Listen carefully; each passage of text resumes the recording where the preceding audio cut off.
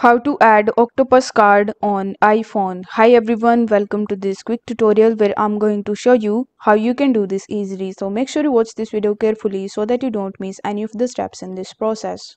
First of all, in order to add your Octopus card to your iPhone, the first thing that you need to do is to simply open your settings. In the settings, you just have to scroll down and then you will have to find and click on this option called Wallet and Apple Pay. Once done, you will be redirected on the Wallet and Apple Pay section where you are going to see all of the cards that you have linked previously. Now over here, in order to add a new card, you will have to click on Add Card option. Once done, it will redirect you on the Add to Wallet page where you are going to see a bunch of different options again.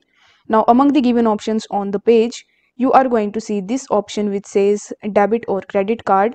So you will have to click on it and then you will be redirected on the next page where you just have to press continue. Once done, a scanner will be open in front of you where you will have to place your Octopus card into that frame and it will automatically import your Octopus card's details into your Apple Wallet.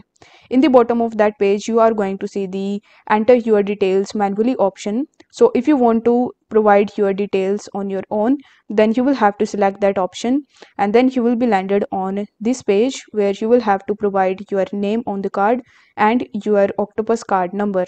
After filling these details, you will have to press next in the top right hand corner of the screen, and on the next page you will have to provide further details relating to your Octopus card such as its expiration date and security code.